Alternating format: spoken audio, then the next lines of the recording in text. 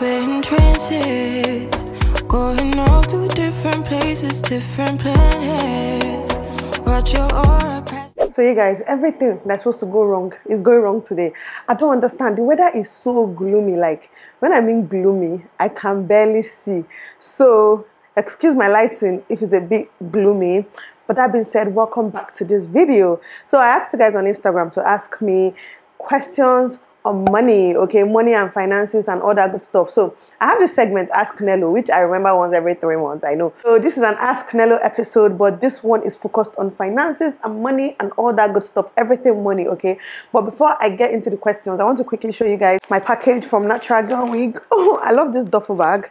I actually will be going shopping with this bag. It's just such a cute bag to go shopping with. Can you guys, like, look at the beautiful girl on it.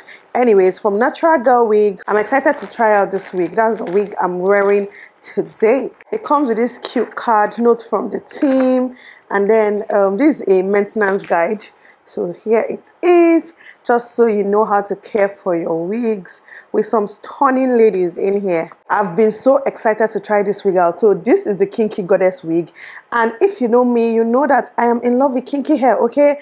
I just feel like they're easier, less stressful, and also, you know, they do me hit. I love kinky wigs. Like, I've been so in love with kinky wigs. And this one already looks gorgeous, okay? So this is the Kinky Goddess wig, and this is the closure. So it comes with this closure, you guys can see. And this is the wig. This is the hair. Straight out the box. Is this not my hair texture? Can you tell me the difference between this hair, this texture, and my hair? Like, there's literally no difference. This is my hair texture exactly. So I'm just going to go ahead, cut off this lace and put on this wig. And that's another thing I like about Natural Girl wigs. A lot of their wigs wear and go, literally cut off lace, wear and be going. Guys, this weather is really annoying me, but it is what it is. So this wig comes with adjustable strap, so you get to adjust it according to the size of your head. Me, I'm going to put it in the first one because I have flat ogo, so there's really nothing at the back. I always wear small when it comes to wigs. Nothing there, just flat ogo. I really wanted to get it right, trying to find some balance in my life. I never really put up a fight, and now I'm losing sleep. What if I lost touch? What if I'll never get it right? I try to follow my heart, but I lost it somehow. Wish that someone could say it'll all be okay. Just listen to me as I say. Listen to me as I slow it down. Dreams still yours if you want it. Treat them right, 'cause those ups and those downs. Guys, I am in love with this wig. See, I love kinky hair, and whenever I wear kinky, right, I like braiding the side so it gives it that natural vibe. Can you look at your girl? Like, can you guys see me? I'm sure you can. I'm sure you can see this beauty. And this lighting is not letting your girl shine today. The thing is paining me, because look at all this fineness. Like, I've not even taken pictures. But anyways, I have a code with Natural Girl Wig. It's going to be on the screen. NGW Nelo. It's going to give you 10% off this wig or any wig on their website. Okay? See, trust me. You need to grab one of those wigs. I see, if you're to have 2 or 3 wigs, right? I mean, I don't think anybody owns one wig. You should have one wear and go, like the one I talked about in my last video. You should have a kinky wig, and the quality, the texture of this hair is top notch, 100%. Do check it out. Natural Girl Wigs, your plug, okay? And they ship everywhere in Nigeria and also in the US. So you can buy your wigs in Nigerian Naira from the same website, or buy it in USD and also get it like ASAP. DHL, you guys already know, okay? So do check them out. That being said, let's get to answering these questions that you guys asked me on Instagram. Okay, so I put up this. If you're following me on Instagram, you know this. I put it up and then I got a few questions. So we're going to be answering some of the questions that we got. You guys already know okay? Where should I even start? Hi Nelo, I love your YouTube channel. How much do you make from YouTube monthly? See, let me tell you, creators, YouTube creators, some months are amazing, some months are not. A YouTube creator with my numbers, I'm just going to generalize because, yeah, I'm just going to generalize. You can make anywhere from, say, 500, 1,000, I don't know, up to maybe even 10K. I have no idea. People make different amounts every single month. You can make 500 this month, make 2,000 next month, make 5,000 next month, make 7,000 next month. It just depends on if you have, good videos, viral videos. These are basic prices. But trust me, if you have viral, like real viral content, you can make anywhere from even 10K and above. So it just all depends. But it can also be 500. How do you draw the line between you live once and saving money? I always have a budget, right? Not like a planned budget, like I budget my life or anything really. But it's like there's money I don't touch, okay? AdSense money I don't touch. It's not my money. It's not my money. Like any money that comes from Google AdSense, it's not my money. That money is either savings or investments. It has nothing to do with me. I don't touch it. I don't spend it. I literally see it. See, let me tell people, I'm always broke. Oh. I'm literally always broke. I can call my sister today and be like, I beg, send me 20K, please. I need 20,000 naira. I'm in the shop now. I knew I did not have 20K, but I still enter the shop because I know I have you and you will send it for me, okay? So I'm actually always broke because the money I allocate, like usually the money I spend is the payment I get in naira, and even that I have plenty problems that the money will solve. But for the most part, that's just how I make it easy for myself. So that you only live once part is all the naira. Like it's naira that I make, and any naira that I get, I can take out from the naira and do whatever I want. But any dollars I get, like AdSense money, sponsorship, anyone that comes in USD, that's not my money. So yeah, that's a good way to draw the line. So I'm actually always broke, okay? How do I get the spirit of saving? To be honest, it's just discipline. I don't even have that discipline, don't get me wrong. That's why it's like, bringing out dollars now to change to naira and then it finishes like that. It's very painful. So that's what keeps me grounded. The fact that it pains my heart. But I don't know how I got the spirit of saving. It's just how I am. How would you advise an emotional spender? Too happy, I buy. Too sad, I buy. My sister, I don't know. It has never been me. Me, I spend when I want. I don't spend when I don't want. I don't know. I don't know how to advise you. Maybe have a card for your emotional spending and budget money and just be putting in that card, waiting for the day that you're unhappy to use it and buy something, and the day that you're happy to use it and buy something. That way you don't touch your main savings. I think that's just one thing that works for me. Separation. Separation is key for me or personally. I separate money. So any money in said account, I know, I can squander this money anyhow I want and nothing will happen. And then, in fact, I even recently opened an account where I just transfer money to once in a while, right? Maybe once or twice a month. I don't have a card. I don't have internet banking. That money is just there, just emergency money. Do you get? So you can do something like that and know that any money that you have left is for spending. What business do you think you can start with 50K? See, just sit and go and train, learn how to cook. I know some people doing courses for like 50, 60, 65K, like caterers and maybe how to bake or something. When it comes to actual businesses, I don't know. I'm sure there are options. If you guys know, please let the person know in the comments. But for me, go and learn a service because that way, that money will last you a lifetime. There's no buy and sell involved. You're just going to use what you learn and keep making money from it. Do you invest? If yes, what investments do you advise a person to put money into? It depends. So me, I invest in my husband's business and we also invest in properties. So those are my two major investments. My husband's business is selling cars. By the way, he buys cars and sells from the US. So sometimes I'll also buy a car, sell it and make profits. It's still business, but for me, there's return in your investment, Sha. So you can buy a car of like say 3 million and end up selling it for 4 million. You've already made 1M from that one sale, okay? But you have to wait like, let's just say 3 to 4 months to get this money back because it will get to Nigeria first and then before someone will buy it. But point is a form of investment and properties. Apart from that, I really don't know a lot of other investments. I use some investment apps like I have a stock app that I buy stocks with.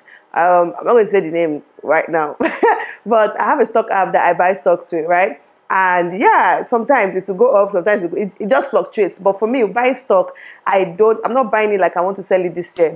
Like I'll keep buying, but these are money that I'll probably cash out in 10 years or whenever, Sha. So I don't really mind. It keeps going up and down.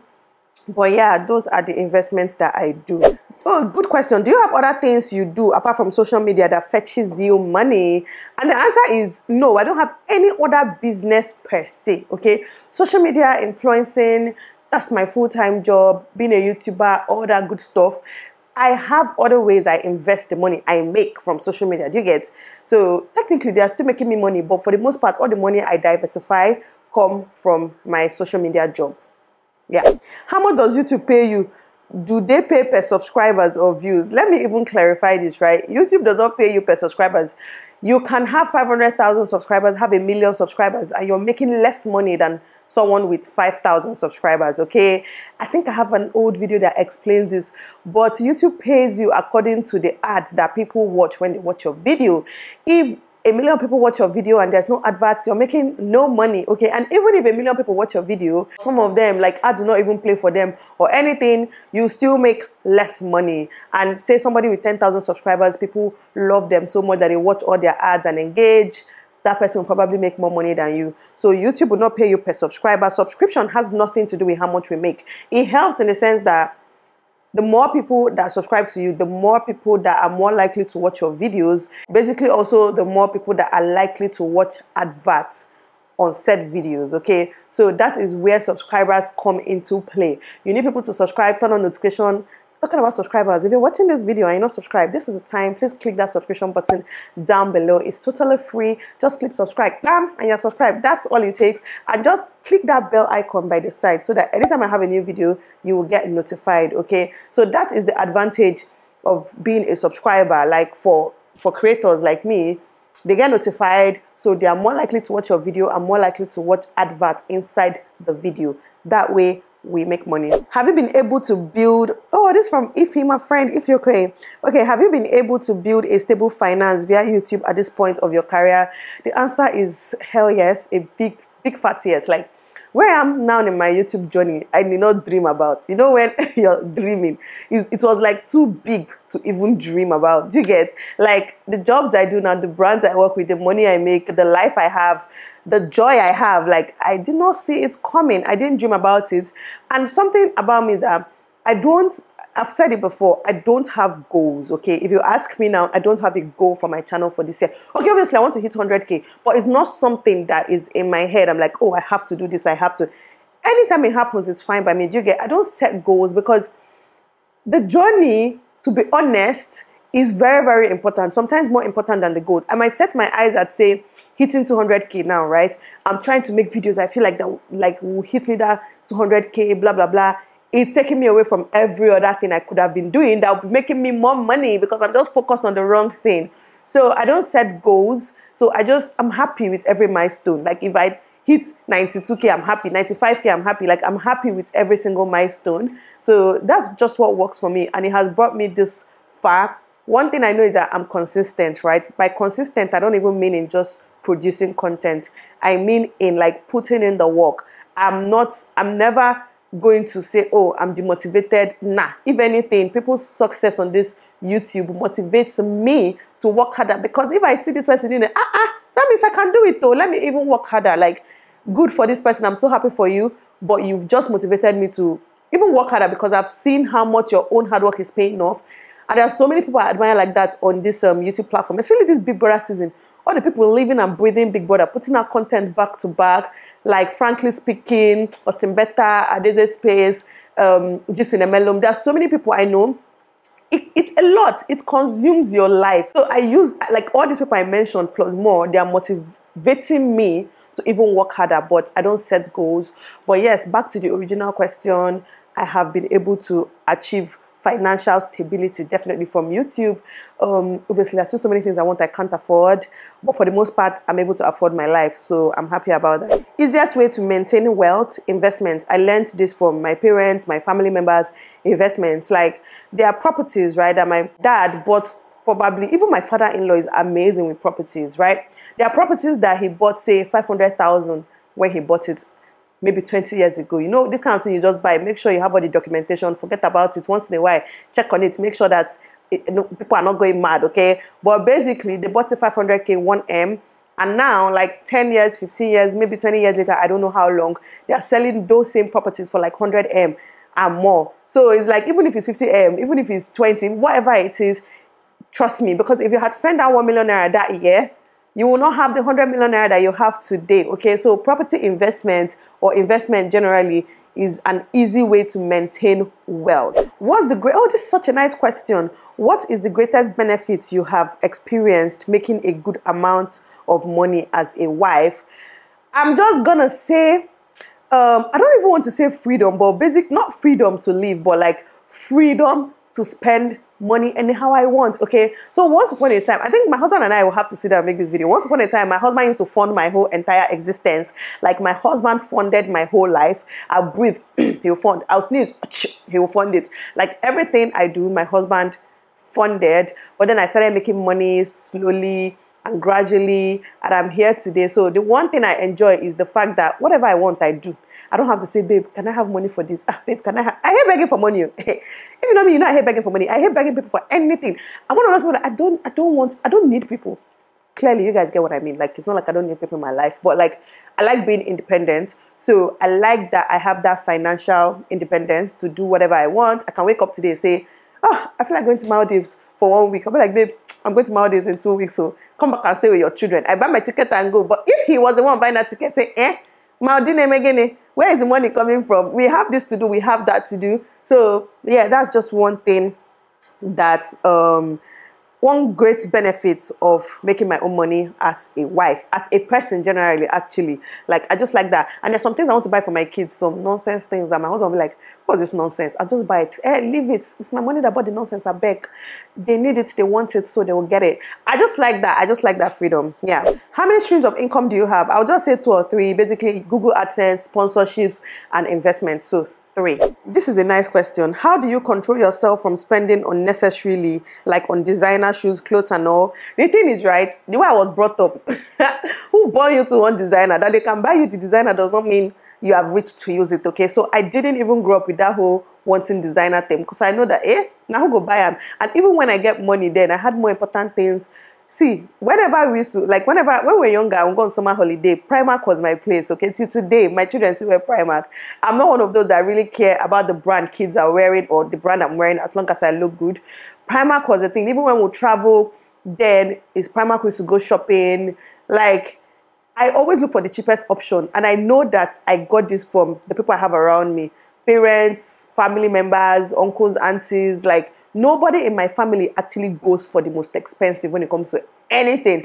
So we were raised like that. So I feel like it's affecting me today because I don't really give a shit about anything designer. I bought a designer item for myself last year for my birthday. If I tell you that slippers was under my inverter for like a month or 2, packing dust, and then I wear my jalabia and I wear it. I bought that slipper like $800 or something like that. I wear it with my jalabia. I wear it to go and buy suya. I wear it for everything. I wear it to go swimming. Like, I don't really, it's not my thing. So that taught me a lesson, actually. I'm not a designer person, so I don't think I'll be buying more designer things. I'll just buy gadgets. If I'm so bored and I'm looking for something expensive to buy, I'll just buy a new camera. See, I know in my last video, I said that this camera will last me 5 years, and everybody like, Nelo, it's not possible. Yeah, whatever. Since I don't carry designer bags, this camera and my future cameras, they're my designers, okay? So I might get bored of this camera in 6 months or 1 year. I don't know. Let me just take that statement I made in the last video back. I'm not saying I'll use it for 5 years, I beg. I might get bored in a year or 2. I want something else. And I'm going to get it. It's just like changing my phone every year or every 2 years. Like, if you can't, just do it, I beg. No pressure, but yeah. This is another nice question. You guys, I'm answering a lot of good questions. How do you contribute to your family? Does your husband take all the financial responsibilities? Oh, this is such a good question. So when it comes to financial responsibilities, some people hate to hear this. So I know a lot of people hate to hear it. I'm sorry, you live your life the way you want, but like, my family is somewhat traditional, right? I say somewhat because it's not completely. So we take some things out of the traditional way of things and take some things out of the woke way of things, right? So when it comes to financial responsibilities in the house, it is on my husband 100%, like money for food, school fees, rent, anything the kids need, school supplies, school bags, any basic need, like anything we're doing as a family or anything is on my husband, right? But now, because I make money, I choose to contribute to some things. I don't have to, but I choose to because, my husband has been trying for us for years, whatever. So now that I can, I'm just trying to be a good wife. You guys already know. So when it comes to like taking the kids out, I don't collect the money from him. Buying even medicine and some small things, I don't collect the money from him. Sometimes even buying them toys and school bags. Like, I've actually bought them school bag for the next school year because I bought it in Abuja. I haven't collected the money. I plan to, but maybe because of this video now, I won't. I'm supposed to collect money for school supplies this August, but maybe I just won't. Maybe I'll just let him pay the school fees since they even increase school fees, and all those other things will be on me. So yeah, I contribute ways I can. Say my husband pays me salary every month. I've said this before. He pays me a certain amount every month. The last time I made a video, I think I made a video about how my family spends around 400K a month, right? On like things around the house. So he pays me a certain amount every month. And, you know, things are going up in Nigeria. So the money goes up from time to time, just small. He just increase it because everything is becoming expensive. Usually, like recently, right, things became so expensive. Dollar went up, blah, blah, blah. But I didn't ask him for an increase. I was like, let's save it for next year. So since then, I will use whatever money he gives me. And if I need to add money, I'll now add my own money and make it up. Do you get? So that's another way I contribute. I try not to stress my husband for things I can easily do. I feel like it's just unfair. Like, that's just me. Some people don't mind, but I feel like it's unfair. Yeah, I can do these things. They're my children too, so why can't I just do it? So that is how I contribute to my family. I've talked too much. You guys, I shall not cut this video into two because so many good questions. Yeah. How do you manage funds when your expenses is higher than your income? My sister, you're going to be poor forever. Your expenses should never be high. In fact, your expenses should be 50% of your income, if possible. 60% tops. If not, you can't save money. You can't manage. You'll be broke. There's no management there. How much do you spend monthly on enjoyment alone? This from Tina. This question is funny. It depends on the month though. Some months on enjoyment I spend just like 100K, depending. If I don't have any night out, if it's just normal eating out during the day, the afternoon, or just seeing one or two things on Instagram and buying, it can be as little as 100K. But if I have one or two night outs with my girlfriends, definitely not. Definitely not. By the time you buy bottles and do all those things, but then I don't spend money I don't have. Okay, that's just it. Well, let me answer this question as the last question. So she says, what is the least amount you can accept for an influencing job? I get the vibe that some people are scared sometimes to ask influencers for their rate cards or if they can work for them for their budget. The thing is, right, I'm not going to say a least amount, but depending on the business, I can actually work with your budget. I'll just tell you what your budget will give you. So if I normally charge, say, 5,000 naira for a sponsored video and you tell me your budget is 2,000, I can tell you, okay, instead of a sponsored video, this is how I'm going to do it, blah, blah, blah. And I'll just tell you what I can do for the money that you have. That being said, obviously there is money I cannot go below, but I cannot say here. It's just a hard question to answer. You have to approach me first, ask me first, tell me what you want to advertise first. Then I will see what I can do. Okay, so I think I'm just going to end this video here. I have talked a lot. I've been talking now for 40 minutes. I don't know how short I'll cut this video, but I hope you guys enjoyed this content. I really loved filming it. The next one will be on relationship. Okay, so go and follow me on Instagram. If you're not following me on Instagram, it's always somewhere up here, so that when I put up the flyer thing, you can drop your relationship questions and I'll be so happy to answer them.